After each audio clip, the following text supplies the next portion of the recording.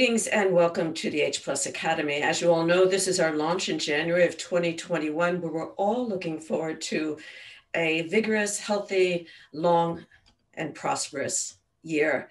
Here at the H Academy, what we want to do is provide the opportunity to face some of the world's issues that have yet to be addressed or that are not going into a deep dive. That's what we do here. We are the thinkers of artificial intelligence, philosophy, economic science, and the arts.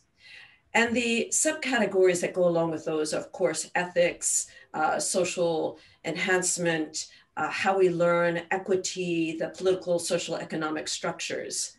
This month's roundtable is all about going meta with the brain.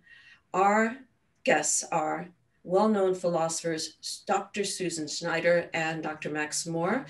I put links for everyone in the announcements so you can read up about them and their work in the area of the future of identity and mind. They're each going to have an opening statement, a minute to state their position, and then follow up with a few areas of discussion. They are going to be discussing how the cognitive, emotional, and perceptual capabilities might limit us. What are they today and where are they going to be in the future? How might brains be re-engineered biologically to enhance our capabilities? What might non-biological technologies enhance the brain? What dangers should we be looking at when considering upgrades, enhancement, and whether philosophical, psychological, or social issues should take front seat, or whether there's a cohesive synthesis between them? After the roundtable, as you know, we have our work sessions. At the half hour, we will go into intermission for a few minutes where I set up the breakout rooms, and then I'll open them up for you all. Thank you, and I'm going to unmute Dr. Schneider and also Dr. Moore and shine the light on them. So with no further ado, let me first announce Max More and Susan Schneider. Thank you for being here.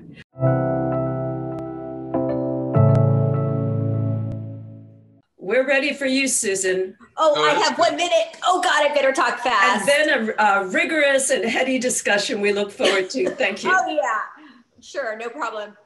Okay, brain enhancement in 1 minute. All right, I've been a transhumanist since high school, so it's an honor to be working with Max and Natasha.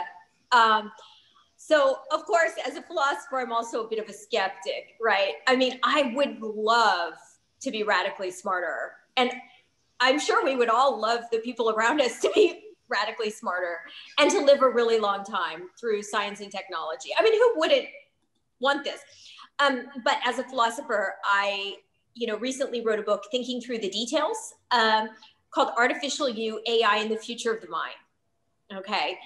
And I took actually a middle of the road position about machine consciousness. So I am not sure whether a sort of techno-optimist view that machines will inevitably be conscious if they're highly intelligent. That's just a sketch of a view, of course, but I'm not so sure that's right. And I'm also not sure that positions like John Searle's biological naturalism are right either.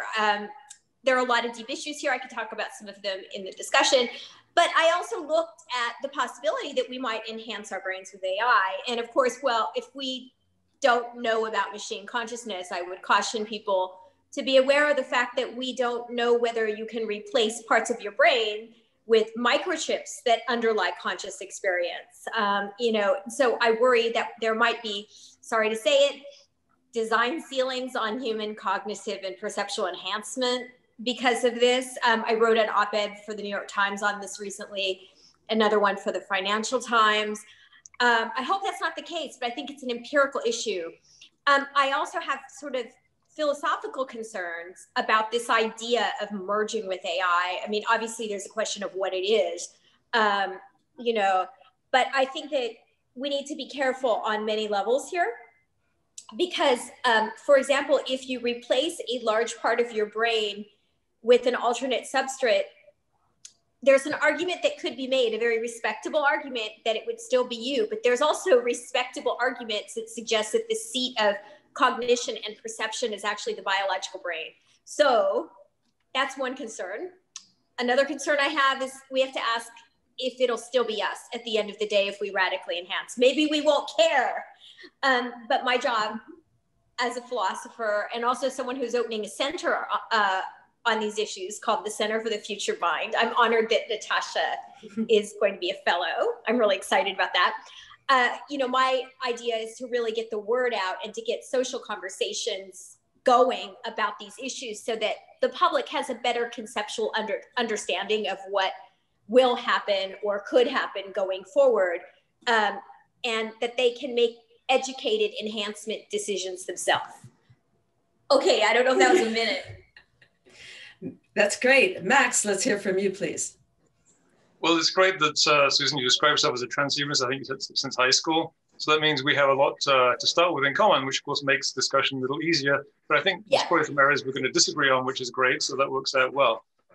In my view, I was kind of amused when you said that we'd like to be more intelligent and probably even more want other people to be more intelligent. That's certainly true. And I think we need to be more intelligent as a society. I do think there's a lot of room for improving that. And of course, people have tried various methods. You can do education, you can try meditating. All these things can help, but they can't fundamentally change the architecture of cognition or perception, of course. So I think we do have to look at technological means, and we can maybe divide these up into very crudely into two areas: the biological enhancements, and then the technological. Well, it's not really the right word, but the mechanical, if you want to put it kind of crudely, where you use non-biological materials. So maybe the first group might not be so controversial, and the second one might be more tricky. So I do think about. I just say, we all want to have longer lives, longer, healthier lifespans, and that's a great thing. We like to have, bones made of nano diamonds and so on, so we can get run over by a truck and just pick ourselves back up. But really, just having that makes things kind of boring if we're not going to be able to think better and see better and perceive better and feel better. So this is a pretty high priority for me, certainly. When it comes to the issues of, will we lose ourselves, we lose our consciousness, I'm not 100% sure, but it sounds like I'm more sympathetic to the idea than you are that it's unlikely we would lose ourselves or our consciousness. And I think part of our discussion would be maybe, how could we test that? As opposed to just, well, I don't feel comfortable, or I don't, is a way we could test that. I don't know if you've come across this old essay from 1991 at MIT, which this always reminds me of. This fellow wrote this piece, obviously from the point of view of these aliens who are made of some non-biological material, and that's all they've known. And they come across Earth people, and they're just flabbergasted because they say they're made of meat. And he's saying, what, they think? Yes, they think with their meat. And they just can't find they find this quite incredible that they're thinking meat. So it's kind of a way of flipping the intuitions aside, I think. So yeah, I do think it depends on how you substitute neurons for other materials, and how that works and the feedback mechanisms. But I'm fairly optimistic you could do at least quite a bit of that, maybe more so with perceptual abilities, because the perceptual inputs aren't necessarily going to affect your cognition, except with the quality of the incoming information. So to summarize the short intro here, I'm pretty optimistic we can actually do quite a lot of enhancement, and maybe drastically more enhancement, and maybe even replace ourselves entirely at some point. But I agree it's an issue, it's pretty important if we get that wrong. So let's figure out how we can actually test that hypothesis. Do I get to respond? Oh, yeah. Oh, cool. Oh, wonderful. Yeah, so it's good. We agree on many things, Max. And I know that you know an awful lot about the identity of persons over time, because I think you wrote your dissertation on it. That's right. Right? Okay, so in response, so I agree we need to develop tests and that we need to stay open to whether microchips can underlie conscious experience, which I see as being related to the issue of machine consciousness, obviously. And also, we need to understand whether a person who seeks radical brain enhancement would actually be the same person over time. Or maybe they won't care about that. I mean, there's a respectable tradition that says there's no such thing as the person. And here I'm thinking of Derek Parfit, for example, and of course, many Buddhists and the philosopher Friedrich Nietzsche. So on the consciousness issue, I do think there will be ways to determine whether machines can be conscious. I do. And I don't know how the test will play out, but I mean, one thing that we need to bear in mind is that there's so much work on chips in the head right now in medicine, right? I mean, the most well-known case of this is Ted Berger's artificial hippocampus. Well, when we get to areas of the brain that underlie conscious experience, we'll find out if the chips aren't working properly when it comes to being the neural basis of conscious experience. Of course, I have to say the whole industry in neuroscience of trying to find out what the neural basis of conscious experience, you know, there are a lot of controversies, a lot of exciting debates right now, you know, but okay, that leads me to the issue of whether we could just enhance human perception. Like suppose that we find out that when we put chips in the head in areas of the brain that underlie consciousness, we're screwed. You know, in behavioral tests and in, you know, first person reports, people experience dimming of conscious experience or deficits that sound like something right out of an Oliver Sacks story. Or 2001, my mind is going. Oh, the part where Hal is dismantled is my favorite example. Of course, I named my electric car Hal. I'm a big fan, and my whole condo here in Florida looks like the inside of the spaceship. I just have to say that. But so yes, I know that scene well, the death throes of Hal, right? And that could happen. It could happen, and so you know, I do think though. We could have what I'd like to call an intellectual exoskeleton. And I know you and Natasha think about this all the time. You know, perhaps you go into work, you throw it on, you're smarter, and you go home. And of course, it does change the way your brain functions. That could be possible, right? But here's my worry. Or we could have surgery, you know, and just enhance parts of the brain responsible for perception. The sad thing that worries me is that the parts of the brain that underlie conscious experience, according to some of the leading theories of consciousness, and here I'm thinking of like the global workspace theory, global neuronal workspace theory, probably the leading theories of the neural basis of consciousness, they implicate areas of the brain responsible for attention and working memory as part of the neural basis of consciousness.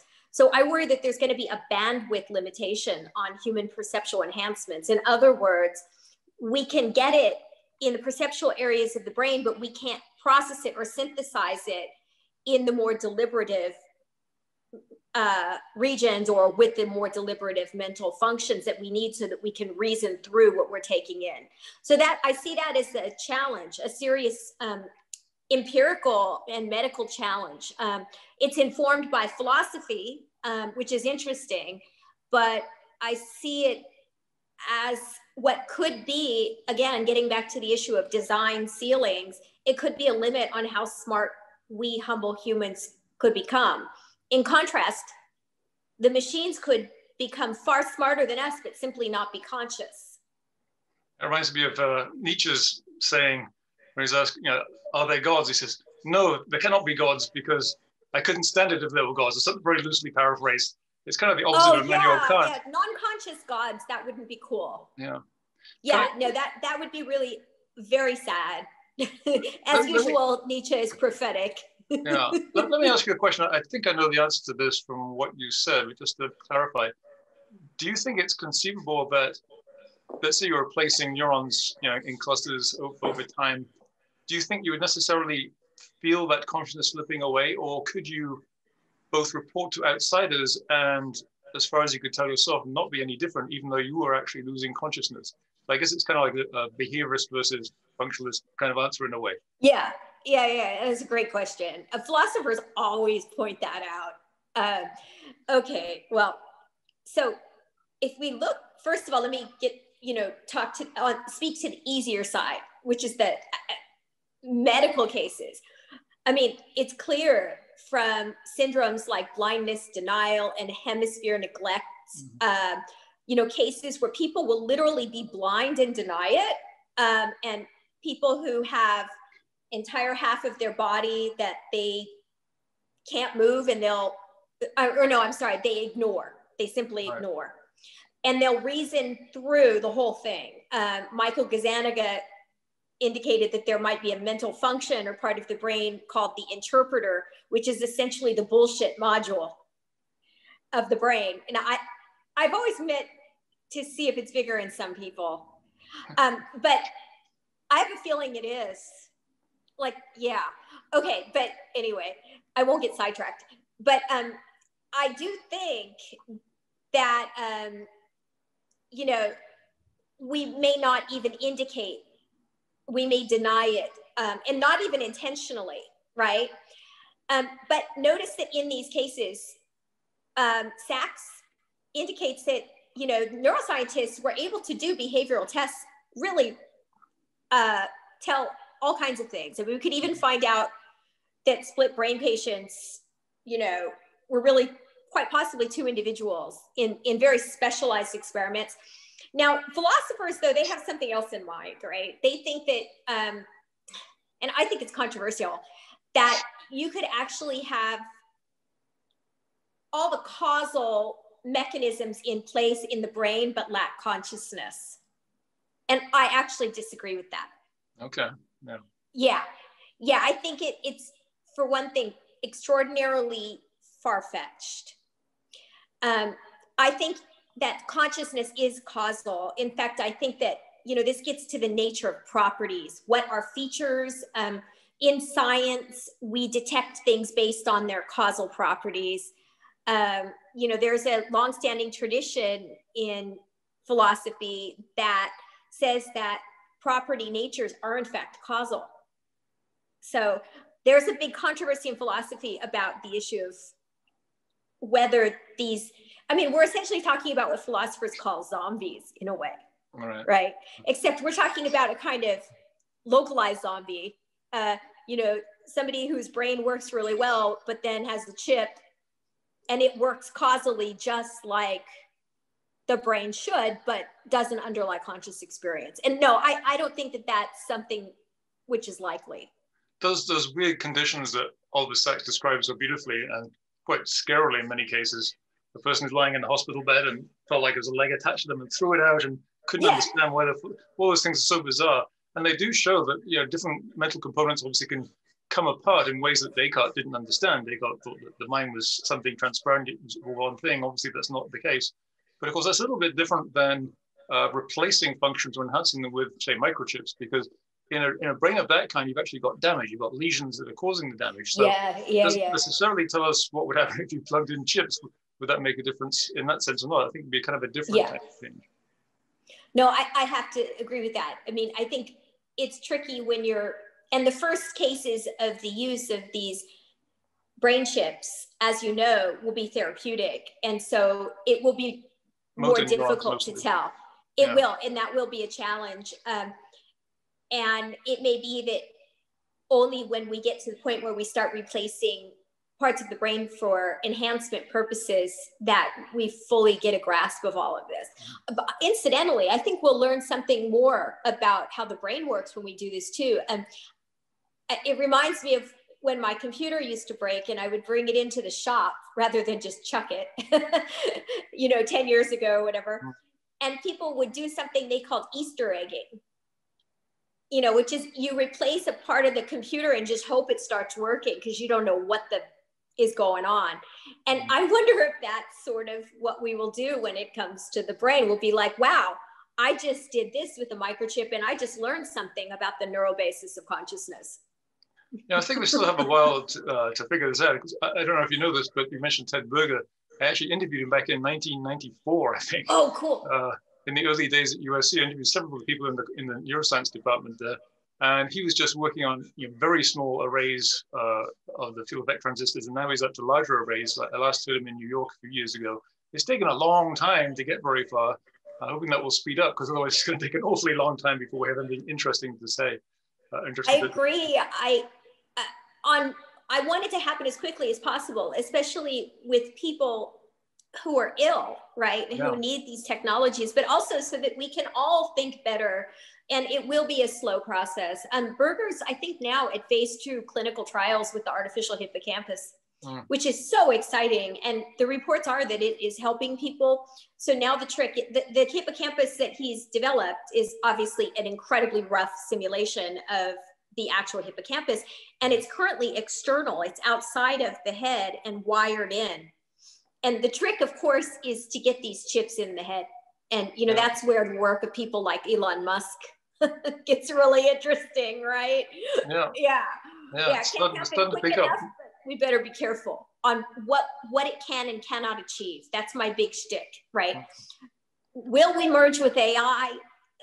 I don't think so. You know, I'm not a proponent of uploading because I don't think it would really be you. I think it would be like a digital copy of you. And similarly, sadly, if you replace like large parts of the brain with chips, but maybe if you do it gradually, it's safer. I don't know. I mean, well, I'm a Parfitian. These issues is so much uncertainty. Yeah, well, I'm a Parfitian. My doctorate dissertation was based very much on Parfit's work and just trying to extend that. So I'm pretty comfortable with the idea that I can change platforms, I can become quite different as long as I have sufficient psychological connectedness and continuity between any two stages and I integrate those changes, then I think it can still be me. And I don't think what I'm made of is that important. So that might be one difference. Maybe another time we'll have to hammer that out. I think a couple days a week, I opt for Parfit. I opt for, that is, the no self view. And, you know, the idea that the self is really a fiction, as Nietzsche said, you know, he said the I is a grammatical fiction, right? But then in a sense, I'm not really me because there is no me and there's no persistence over time of anything like me. And it does make enhancement decisions easier if one is confident in that. But what I worry about is I worry a lot. I don't know why, because, you know, no one ever listens to me anyway, but like I worry about misleading people. Like, I don't want somebody who's not sympathetic to Parfit to think, hey, I can hop on that teleporter or upload. I want them to understand that if you really believe, you know, in the metaphysical self, you really have to be careful as you move forward. So that way I opt for what I call a position of metaphysical humility. God, that sounds like such a cop-out. But that's just because 2 days a week, to be honest, I think Parfit's right, but not with that much certainty. I actually think that the personal identity debate in metaphysics, which you know well, but not all the listeners know, that this is that in the field of metaphysics, it's the question of under what conditions the self or person continues to exist over time, if any, right? And Derek Parfit, Friedrich Nietzsche, and many Buddhists said there's no such thing as the self. There's no condition because there's no self, right? But I mean, think about those who believe in a soul. Actually, I wouldn't put it quite that way for Parfit. At least that's not quite my understanding of him. Certainly, he doesn't believe there's a self in the sense that, you know, Hume didn't. Hume thought they were just a series of impressions. But yes, I think he does grant that, you know, that there is a psychology, and that has to continue with sufficient continuity for you to still exist. So he's not completely dismissing the sense of the self. I don't think. Yeah, there is this relation of psychological continuity, but I don't think it's backed by any persisting me or self in a rich metaphysical sense, right? Something no soul, you know, you still have to mention soul, and that's something that, you know, bothers me all the time. I taught philosophy of religion for a number of years, and I still discuss this quite often. I'm always baffled when people talk about the soul and how that's the real you, especially if you really take it to the extreme and believe in reincarnation and you come back as a cow or a totally different person. In what sense have you survived at all just because you have this thing called the soul? What use is it? That's what I always end up saying. What use is a soul? It doesn't carry any part of me that I care about. Isn't it fascinating to think about? I mean, I get, you know, really nervous or worried because I think we humans don't have the slightest clue what's going on. And I get worried actually because of issues in physics, right? With the debate over relativity and quantum mechanics and different theories of quantum gravity and the uncertainty that is there right now about the very nature of time and the very nature of space. I mean, the idea that space-time is emergent. And my own view is that until we resolve all of that, we don't even really understand what time is or what space is. And if that doesn't tell us something super important about the nature of the self, what would? Right? Yeah. I mean, are we spatial? Are we temporal? I think that, you know, for me, you know, humans speculate about this stuff, but hopefully we'll have some better sense. I don't know, maybe it'll all come together. That would be exciting, you know, but I'm getting speculative here. But I mean, that's basically why I opt for a position of metaphysical uncertainty and individual choice. And I know the transhumanists are very... Of course, yeah. Oh, yeah. One thing I think, what you're saying is maybe something important to emphasize, maybe not so much the transhumanists, but this idea that we have not figured everything out remotely. I mean, we look back on the past and we see how incredibly wrong we were about things, you know, geocentrism versus heliocentrism and all this kind of stuff. We were so badly wrong in our physics. We should not imagine that we've pretty much figured it out. I think there's a sense among a lot of people that, you know, the experts know their stuff and they've got it pretty much right. And probably not. There's a huge amount of time still ahead of us. We're going to learn an awful lot more. And, you know, you mentioned, we know there are inconsistencies with general relativity and quantum mechanics. They just don't really fit together. There's got to be a whole new system out there that we haven't discovered yet. So let's not get too comfortable that we know much at all. Maybe as we begin to develop ultra smart computers and enhance the brain, we will actually know more about how to get to the next step, right? And so the modest approach is, how do we get there from here, given that we're uncertain about where there is? If that makes any sense. I mean, we don't really know. It's a weird but intriguing place to be. Yeah. You know, I'd also want maybe final point, I guess, getting towards the time, just to make the point, so I'm sure you'd agree, that if we're talking about upgrading our consciousness, our perceptions, our cognition, our emotions with biological technology or non-biological technology, I think one thing to emphasize, certainly for non-transhumanists, is we're not very conscious right now. And, you know, the Oliver Sacks stuff kind of shows how bad it can go wrong. But even for normal people, we're really not very conscious. We don't know what's going on. The psychologists have shown, you can actually experimentally demonstrate that people give reasons for things which are actually not true. You can actually demonstrate they have, you're coming up with stories about why you do things. So we have very little awareness of what we're thinking, especially what we're feeling, because partly because of evolution, we've grown these pathways that go from our perceptions to, you know, time to run. I'm scared, I got to run. We don't have many pathways that go in the other direction, allowing our cognition to go to our emotional centers. That's just not something we evolved to have, because our life was a lot simpler back then. So, you know, we're really not very conscious right now. So that kind of reduces. Yeah, that's why we need therapists. Yeah, I know. I mean, only a small part of all of the mental activity going on in the brain at any given time is conscious. And so one possibility for human enhancement, which I find personally very exciting, if it's possible, would be to enhance consciousness and make more of our mental lives conscious. And also, you know, I like the discussions I see, like by people like Daniel Kahneman on System 1 and System 2, and, you know, how the conscious systems are slow and deliberative and they get tired. I mean, our judgments are notoriously fallible. I mean, like if we haven't had lunch, there are cases of judges saying no to people's pleas, you know, before lunch. No, early in the day, okay. You know, if we have like enhancements that help orchestrate the connectivity between System 1 and System 2. But the problem with all this, I mean, it's not just the consciousness problem. The other problem is data privacy. Oh my God. You know, who wants our innermost thoughts being sold to Cambridge Analytica or whatever, right? To the highest bidder. Well, I guess my view on that is that as long as you have informed consent, then you might be free to do that. Maybe you find that worthwhile. But for most of us, I think no. We have the right to control our property and our own thoughts. I see our moderator is coming back. I think our time is up. Oh, yeah.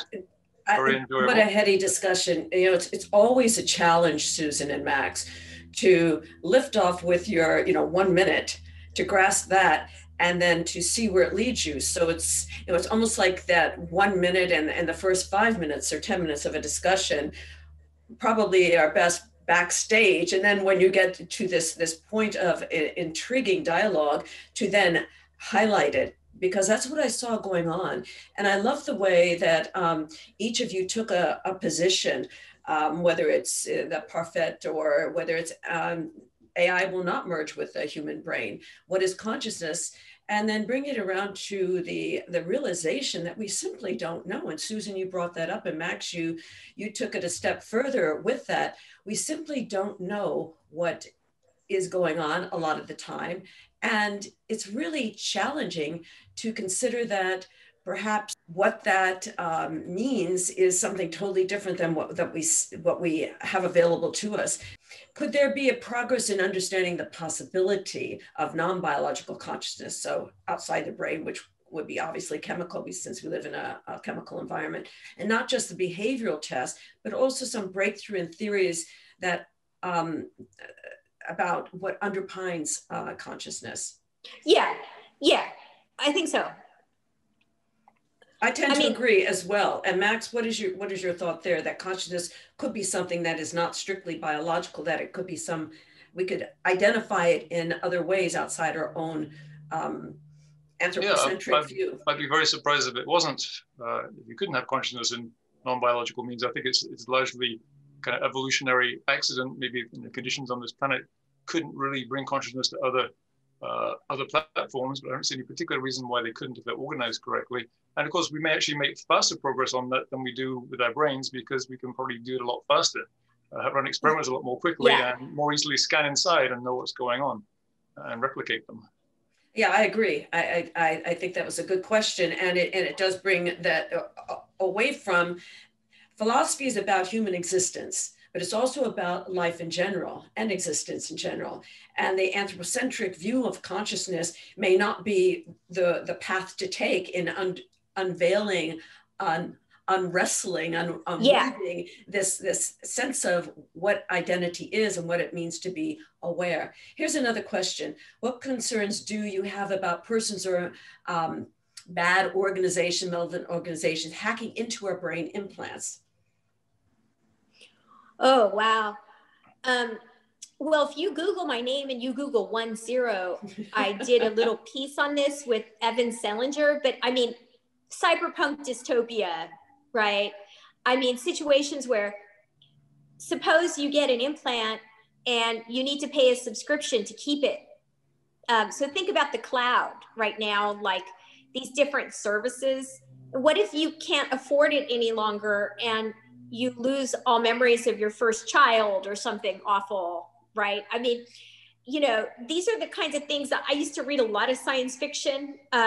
Or what if to keep your cognitive capacity, to keep your enhancement, or even to stay alive, you need to pay your subscription? Or what if you're in an authoritarian dictatorship like China, right?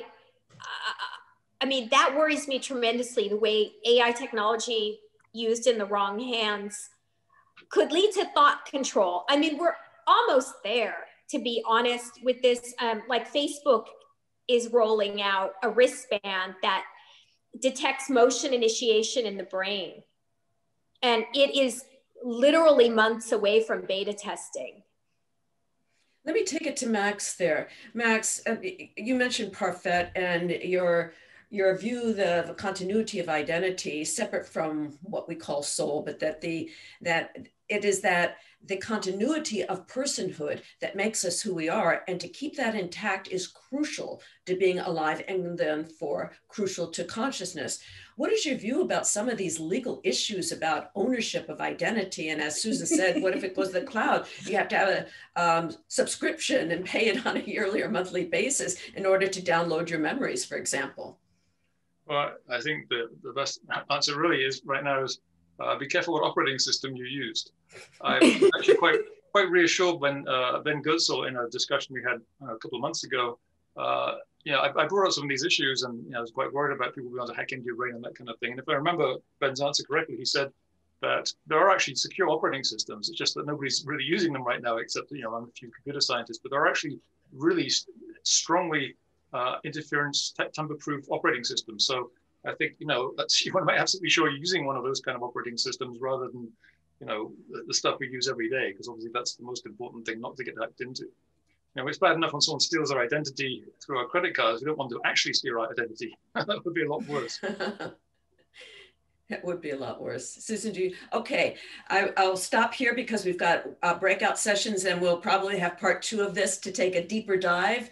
now that we've assessed some of the interests that you share and some of the differences that you share, as well as some of the interesting questions of people in the meeting. And it's always good to get a temperature on the room of what people are thinking about, what people are interested in, and how we can best answer their questions, because that's what we're here for, to consider that as primary for our organization and our members. I'm going to close now with providing each of you a minute to wrap up a point that you want to make from the broader spectrum of the conversation into just a final comment that would identify your particular position on the topic. Susan, you go first, and Max, you close, please. Okay, I'll throw something else out that I didn't get out. Okay, so here's something that worries me. I bet a lot of you are agnostic about the nature of God, or atheists. And you might say, so why do I need to worry about personal identity? Well, how many of you think that the well-functioning cognitive system that you hopefully have depends on having a well-functioning brain? So I'm not saying the mind is the brain. That gets into dicey metaphysical territory, but there does seem to be a dependency relation there. Now, again, I love science fiction. So there's this story by Greg Egan in which a microchip is inserted in the brain. Actually, it's more than a chip. It's a series of chips called the jewel. And over time, it replicates all one's mental functions. And then at the end of the day, it's science fiction. It happens when you're a child. And then when you're around 12, they just go ahead and take your brain out, because the jewel's able to simulate everything perfectly that you think or do. Now, if you think that having a well-functioning cognitive system depends on the gray matter that you have, I wonder what happens in that case, right?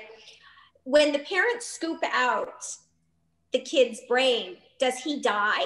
And I'm totally fine thinking that the jewel itself may be intelligent and maybe even conscious, right? But did he live on? And I'm saying, at least I said in this piece I wrote for the Financial Times, that I was skeptical that the jewel was really him. So I just want to leave you with that sad thought, because I want to be immortal, and I'm sure you do too, or at least to hang out until the heat death, right? Thank you, Susan. Well said.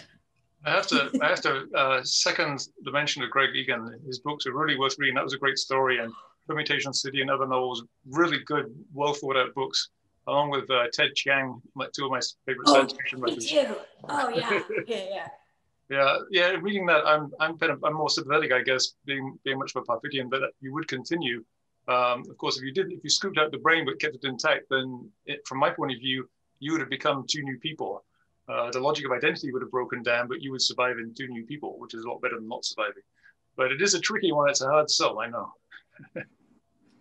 So Max, what is that was a response to Susan's closing. Will you make your closing statement, please? That was my closing statement, really. I didn't want to bring up anything new, because then we're going to have another discussion about something else. I do want to thank Susan, though, for having a really stimulating discussion, and I think it'd be great to continue this at some point. Oh, I would love that. Thank you, Max. Good. Well, we'll have part 2 coming up. Let's say probably maybe March, April would be a good date to do that. And in the interim, I can receive questions from attendees and others so that it'll be more pointed. Also, in the second session of this brain topic and the future of mind, I think we could set up some questionnaires, some ideas for everyone, and I can add that to the Zoom so we can have that to look at during our session as well. So I want to thank both of you very much, Susan and Max. It was enjoyable. Appreciate you being here, and looking forward to round 2 of this roundtable.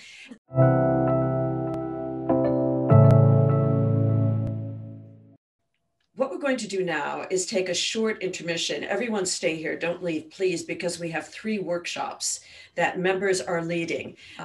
So we have 3 breakout rooms. The first room is on values, and it picks up from this discussion, and that will be led by one of our members. The second one is about virtual reality, where it's going, what the future holds for it, which is also led by a member. And this will all be set up for you in just a moment. And the third breakout room is on Transvision 2021, which takes place in Madrid, Spain. So if you all give me a moment, I will handle the breakout rooms. Just stay here. And when that happens, you will be able to decide which room that you want to go into. If for any reason you have a problem getting into a room, just ping me, let me know, or put it in the chat, because I will be checking them. And our board members will be joining in the breakout rooms to be supportive of our members and their topics. So, okay, intermission now, and I'm going to be setting up the breakout rooms. Thank you.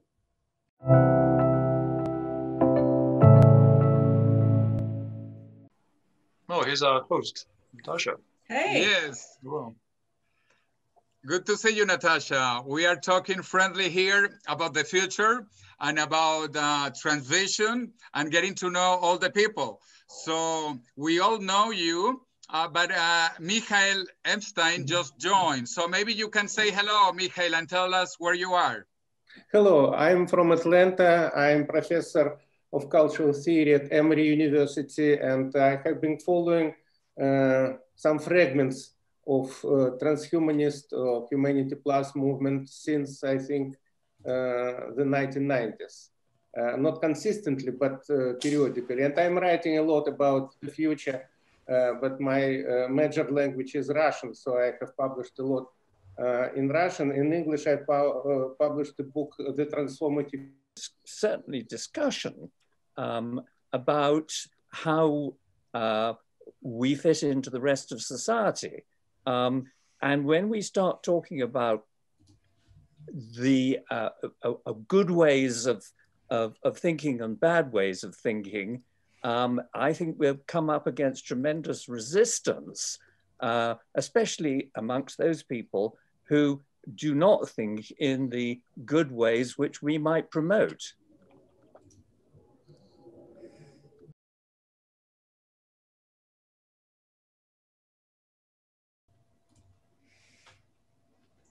Well, I agree with you, Greg. Well said. Oh, sorry, Robin, go ahead. No. I'm just saying that, you know, as long as we have equality of opportunity, I think, and the people can attain the best they can do in their lives, our message should be happy with what you are. And those people who choose augmentation, you know, we're all in it together. Those of us who might choose that, hopefully are going to be able to make a significant contribution to the human race as a whole. There's an aspect to this in what we've experienced during the pandemic. You might think people would just get less medical care except for having COVID, but the amount of plastic surgery has overall is decided it will be 3 days. We would like to have about 300 international participants in the most beautiful cultural place in Spain, which is called the Athenaeum, the Ateneo in Spanish, the Athenaeum of Madrid. So that will be the place which actually is celebrating a bicentennial, 200 years of existence. So it really is a fantastic place with a lot of history.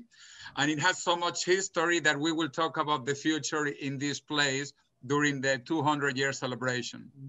So, Jose, if medical conditions will not allow, is it possible to think about this conference as an online event, or it's only in person? Well, we will delay because I want to have it in person, physically. I want people to come to Madrid and to this fantastic venue, cultural venue, the most important cultural historic venue of Spain. So it has to be physical, it has to be with people present. So if anything bad happens, we will delay the conference until people can travel. Jose, what are your tentative dates right now?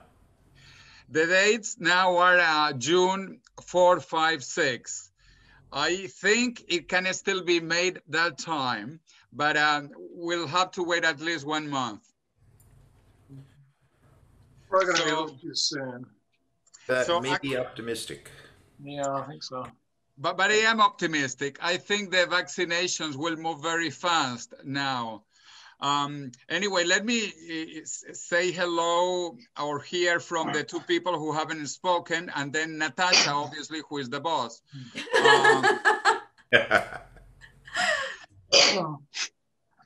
So Andres and Jose from Brazil, do you want to say anything? And then Natasha, Andres and Jose?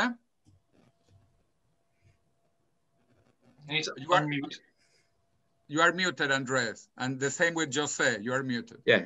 Hello, can you hear me? Yes. Okay. Well, first, hello to all of you. And that I hope to see you in transition. We were planning to do it in June, but now we're not sure.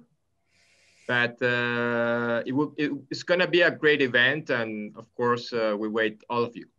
Thank you, Natasha. And indeed, we want to make it physical, which is what I explained to Michael Epstein. We are humans still, so humans are social animals. And I want people to be here together. By the way, Michael, last time we had 5 Russians, and this year I hope to have at least 10 Russians. Well, transhumanists as the standard bearers for science. And so we should participate in getting the message across that science actually improves every aspect of people's lives. I remember when after the war, I wasn't born at that time, but soon after the Second World War in Britain, for instance, most households didn't have central heating. They didn't have the financial wherewithal to enjoy the standard of living which we now all have. And really, that's all down to science. But nonetheless, an awful lot of people are biting the hands that feed them. Yes. If I might, I think with this new age of communication that we're in, conspiracy theories and misinformation are running rampant. And so educating people about science isn't just giving them like a dogmatic answer, right? People are going to look on the internet and find their own answers. And so I think it's really important that we have a focus on teaching critical thinking above just teaching answers, right? We need people to be able to take comfort in the fact that they're making that decision for themselves. They need to be able to understand how to evaluate that evidence rather than feel that they're just having, like, there are people who think they're being microchipped from the vaccination, right? That's ludicrous. But at the same time, you know, they have these microchips already, well, microchips in their phone. They're being tracked already. But it's that misinformation and the inability to, you know, critically evaluate that I think is really causing this problem. It's not just giving them the tools and hoping they know what to do. Great. I appreciate that. And I'd like to thank everybody for joining, because obviously we're all in this together. Just one thing I'd like to leave everybody with, and hopefully we'll continue the dialogue, you know, in future opportunities. But a few things I heard that I think are part of what we can do. One is there's ongoing body of research that's done by the scientific community that we're part of, right? So we have a lot of folks who are highly intelligent, well-educated, who are part of finding answers, you know, to better humanity. And so that's part of this community. And it's very important that that information, like Natasha was just saying, is translated down into the so what to the average person, right? That we could put it in terminology that they understand. And I'll real quick story for me. I mean, I wouldn't be here today if it really wasn't for Carl Sagan. When I was a young child, you know, he had the ability, he had a way of communicating science to children. And there's a lot of children that he didn't connect with, but he connected with a great many. right? And we need to do that over and over and over again in every possible way, because what it boiled down to was, I trusted Carl. It's about trust, right? And so if I look at my community here, I live in Georgia, United States, deep South. There's a church on every corner, and everybody goes to church. And that's where they talk, and that's where they think about these kinds of things. And that's who they trust. And that's an information source. Some of it's positive and some of it's not. I think that there has to be other places people can go where they trust the information they're receiving. And that's what Natasha and I were talking about. I think this community could help serve that purpose, even if it's one-on-one, because it takes a lot of effort and time to convince a mind to trust you and to trust what you're providing them for information. And as the other lady said, they have to come to that conclusion themselves. You can't force it, right? So I think as we continue forward, we try to find ways of working together to serve that purpose, right? To be a voice that people can trust. I know I'd like to participate in that, and however, just as one person, would like to be a part of that. And I think with the folks that are on this call and all the rest of the folks that are part of this community, there's something that we can do to build that community, to get people to listen to something else besides what they've been hearing, which in a lot of cases does not advocate humanity or humaneness. And so I just would like to leave it with that for us to think about, and hopefully we'll continue the conversation in future get-togethers. The Oculus 2? Work with Oculus Quest 2, yes, because they don't really need to adapt those things to any new device, because those are kind of, it's more on the software side. So the hardware doesn't really have to be compatible, because since everything is in the cloud right now and you don't need the cords anymore, it's done through software. So yeah, all of those devices should connect with the Oculus Quest 2. Okay, thank you. And just an update I'm not too sure if you're planning on getting one, but seems like they're a little bit backtracked right now. So if you would order one right now, you would probably won't get it until early February or something like that. But yeah, the demand is huge. And even though they fixed the supply chain, they still can't deliver enough headsets. And again, we all know Facebook's ethics and practices. They're actually selling this at a loss. So they're losing around $50 per headset. Just to take market share from everyone else. For us, developers and consumers of VR, that's amazing, right? But for their competitors, it sucks because they're taking everyone out right now with this strategy. So are you planning on doing like a live presentation in VR, or building something that can be delivered at any point, at any time for the people? Number two. Although I wouldn't negate number one. What do you think? What is your view? So for number one, I can suggest app that it's actually available right now, and we won't have to build anything from scratch. That app allows people to make a new room for presentations in virtual reality, and the name of it's actually Engage. So I will share with you the exact link of the company. But yeah, if there is an opportunity to host virtual reality sessions, the question is how many people have the VR headset within the H+ community. I wouldn't recommend any other one, because it would just make a bad impression on VR. Fair enough. So that's what actually impacted the industry in a bad way until now, that the cheaper headsets were, so if anyone else has any, Three things. First, I would like also, following Gennady and Natasha, to invite you to participate in our conference, typically in September. It is a scientific conference in general, on vanguard instruments in management. But every conference, first 2 days are intended on transhumanism and longevity.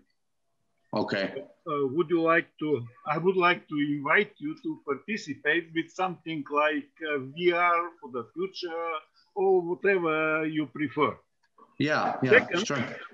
Second thing, so that's my invitation. Second, it's an addition to what you said about using VR in mental health.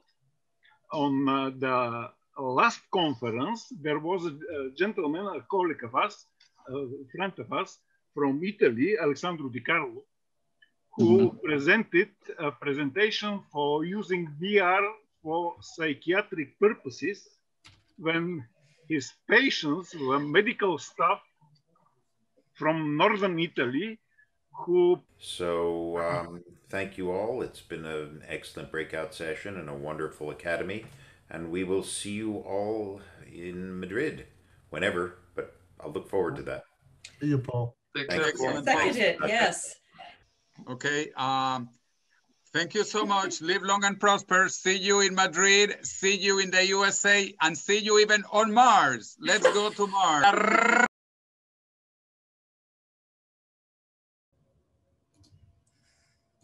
I don't think that's gonna give them the full idea of what it actually is. I also kind of refrain myself from that as well. I kind of prefer to talk more about the industry, you know, and where it's going as current. But yeah, for VR demo, the only way to do it is to actually have them try it. You know what you can suggest, you can recommend to them, depending when that is going to happen. They can go to different stores and actually try it out for free. You know, they're doing demos.